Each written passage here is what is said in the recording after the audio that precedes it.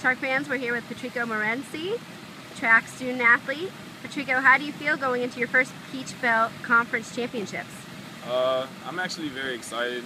I really want to see how the team does overall, and just ready to show out. Really excited that we have like our first conference here. Can't wait for it.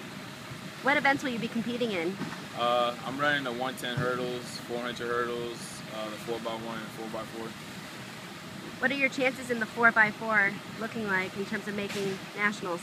Honestly, I really think that we have a really great chance. All we got to do is like put in the right effort into our times, and just make sure that we don't fail. Go Sharks.